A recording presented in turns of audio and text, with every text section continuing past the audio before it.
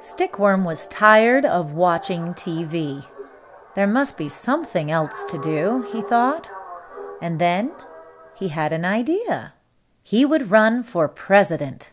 Stickworm for President by Rick Walton, with illustrations even you could have drawn. Stickworm made his announcement. All around the world, excited people asked the important question, "What's on TV?" They didn't care about Stickworm. He would have to change that. Stickworm traveled around the country. He spoke to many crowds and ate many dinners, although at times he was shocked at what he was served. He made many promises. No more early birds.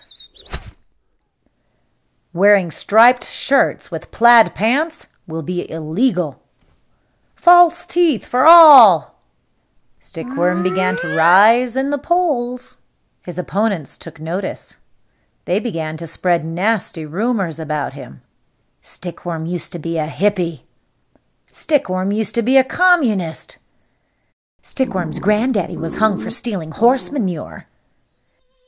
Stickworm is a vampire. They made fun of Stickworm. Stickworm was very sad. He cried on his father's shoulder. His father comforted him, then said, "Son, you have to fight back. Stand up for yourself, even if you don't have legs."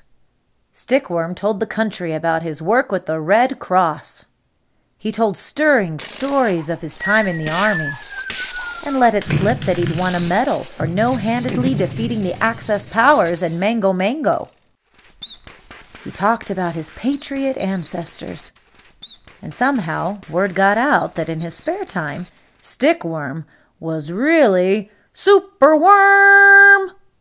On election day, the race was close. Stickworm was nervous. But when the results were finally announced, Stickworm had won! Stickworm was very happy. He went right to work. He had important meetings with leaders of other countries